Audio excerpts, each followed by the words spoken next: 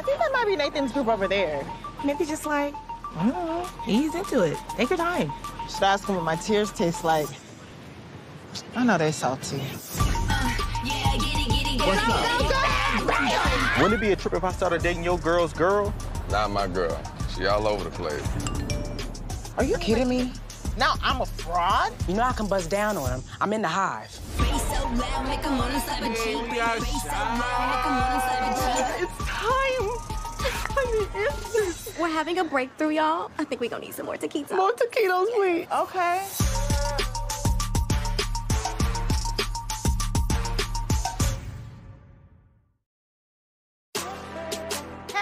We are back for another episode of The Wine Downs, and joining us in the hot seat today is none other than, say it with me, Condola.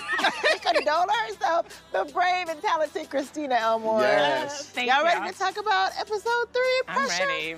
Okay. Let's do it. Yes, yes. Cheers. Cheers. In today's episode, we focus on Lawrence and Condola being new parents. You had just given birth. In real life, when we started filming season 5, what was it like to go through this storyline with all these emotions while being sort of a post-baby state yourself? It was a lot. And at first, I thought it was gonna be a lot in like a bad way. I was like, this is gonna be too much baby time all the time.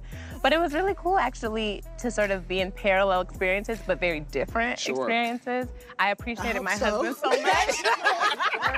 I was like, I'm so glad not to be Condola in real life.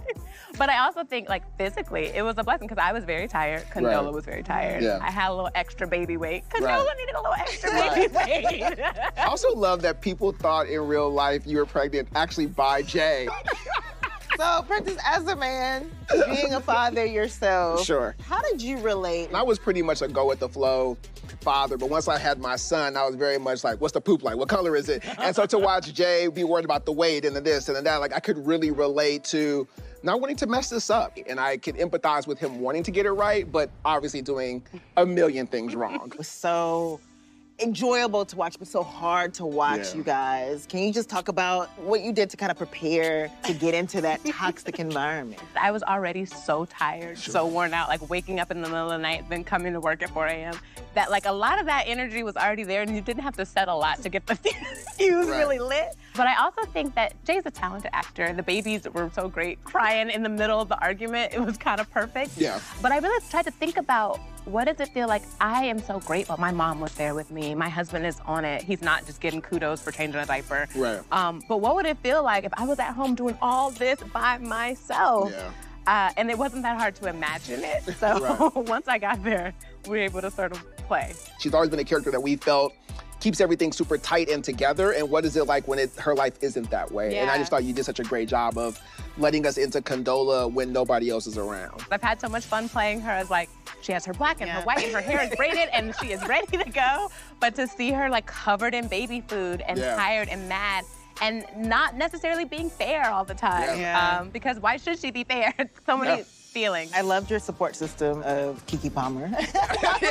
Those scenes were so enjoyable to have someone like Keke Palmer have Condola's back, who in real life actually was strongly anti-Condola. Very anti-Condola. When I saw her name on the call sheet, I said, so for real? I said, first of all, she's hating on Condola from day one. But I will say, Keke was wonderful. And she came and she was like, you know what, I don't hate you. I just hate what it's doing to the characters and to the journey. She was great. But she was so fun. And she was so great as the ride or die. She will ride for Condola so hard. She will. So that final fight scene was obviously so painful for both characters. And after Lawrence leaves, what do you think changes for him? I think that there's a moment, I think, on that flight that gets kind of hectic and gets kind of crazy, that he goes back and realizes that, yeah, I can be mad at Condola all day. I can escalate this and elevate this fight, or I can be a part of my child's life and make this work.